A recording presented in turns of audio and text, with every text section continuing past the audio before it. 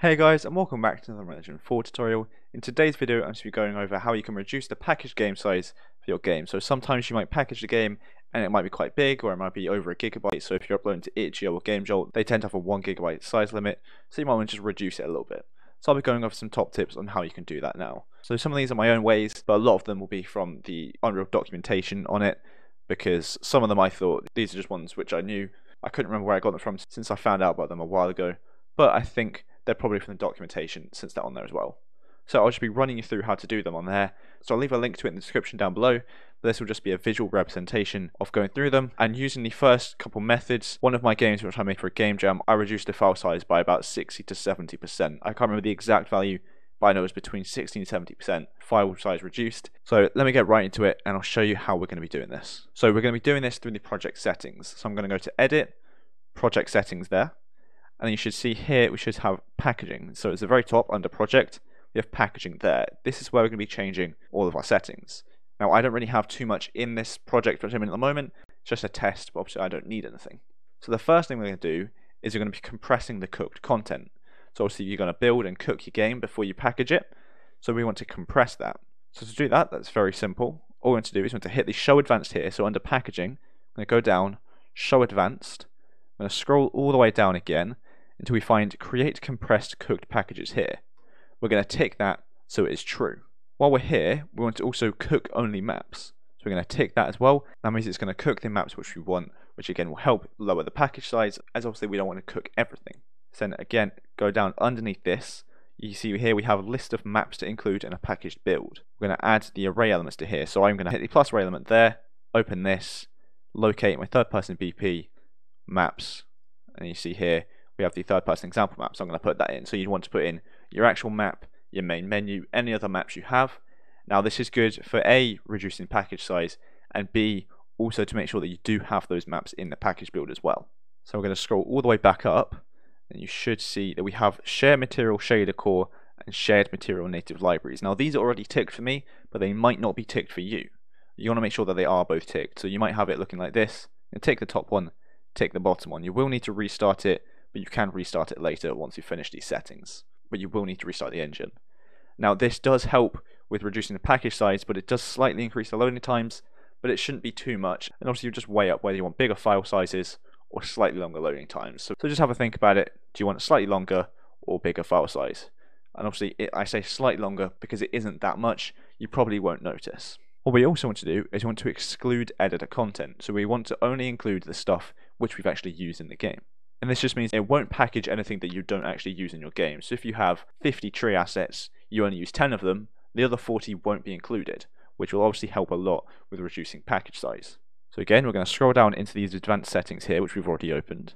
If you haven't, again, you just press this little arrow here for show advanced. And then you should see here we have exclude editor content when cooking. So we're just going to make sure that we tick that. And then you can also exclude the movies as well. But if you do that, you're going to want to then make sure you choose which movies to include. So you might have 10 movies, but only use one. So tick that, hit the plus array element there, specific movies to package, and you just insert and choose one which you have. Obviously I don't have any here, so I can't do that, but that's what you do.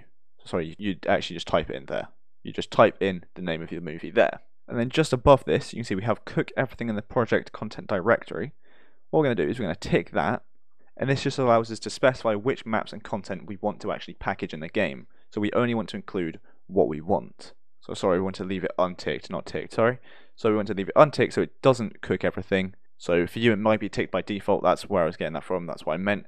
So it might be ticked, you want to have it unticked, so we don't want to cook everything. And then obviously here we can specify what we do want to include, so what we do want to cook. So the specific movies which we set up, the maps that we want to do, the directories to never cook, that's also a good one. So directories which you never want to cook, which again, cooking just increases the size file. So again, I've shown you how to do this with the maps. You hit the plus array element there, hit the 3 dots, and then you just locate and open what you want to include. So I'm just going to remove that one, delete that there. That's essentially the project settings done. So we can close that. That's all you need to do. Make sure to restart your engine once you finish that. So what we can do is we can remove plugins which we aren't using. So to do that, you can go to Edit, Plugins, and then you can see we have all of our plugins here. I don't have any, I only have one, but obviously you might have a lot more, and you might not be using any of them. So all you want to do is just have it unticked if you're not using it. If you are using them, keep them enabled, but if you have them enabled but you aren't actually using it, just untick it, because otherwise it's just taking up unnecessary space. And then we can also do the same but with actual content. So you can choose what to include in the package, but there will still be a tiny bit of file space there. So instead, what I'm going to do is I don't want to use any of these folders. I'm not using any of them in the game, and I never will. So I'm never going to use them, so I can just delete them. So just select all the ones you want, right click and delete, or hit the delete key, and then they won't actually be included at all. So choosing which ones to exclude and which ones to include via the project settings is good if you think you might use these in the future. You just got them there, you might use them. But if you know you're really not going to use them, there's no point having them, so you can just get rid of them, you can just delete them. That way, it again massively reduces file size. And so I think that'll be it. We've gone over the kind of the basics of reducing file size in your game. And also make sure that you actually zip up the folder of your package game at the end as well. So let me show you an example of that. So if I open up my folder, I'll just do some here for the game which I did package.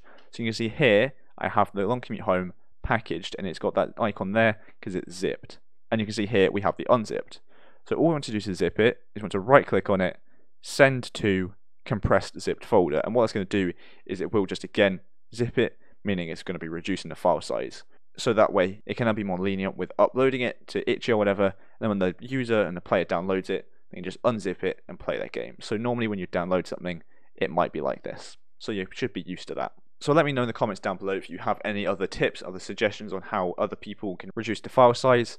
Again, with a lot of these tips, I reduce mine from about 60 to 70%. So it might be different for each person, obviously, especially if you have more stuff. It might not be as big, or if you have more stuff, it might be bigger.